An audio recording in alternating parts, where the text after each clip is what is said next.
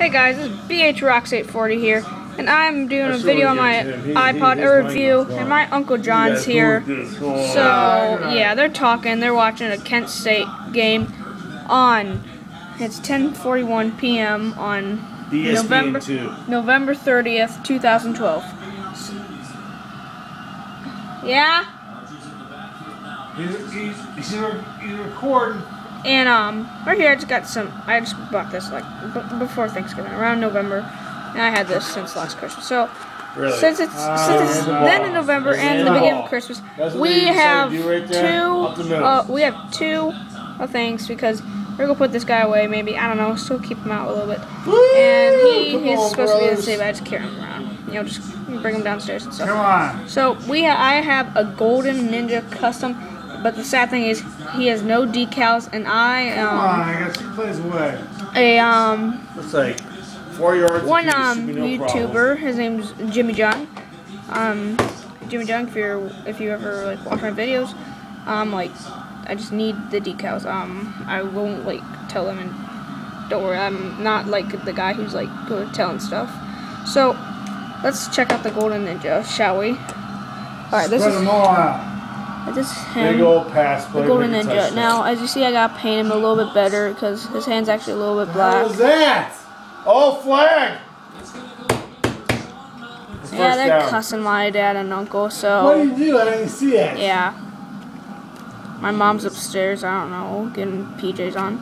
So, and also my sister. So, he has a golden star. I spray painted him. It's a hardware store. It's a local hardware store. I'm not telling where, but it's just a certain paint we got. It's golden, and it's actually really good. Like Forever on eBay, I think that is called, and Brick Queen.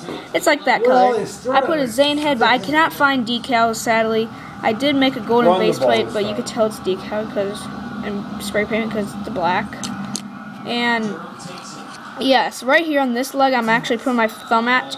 You could see Zane's leg, but I had an idea. If you ever have trouble, get a paintbrush and spray the spray paint on a piece of paper.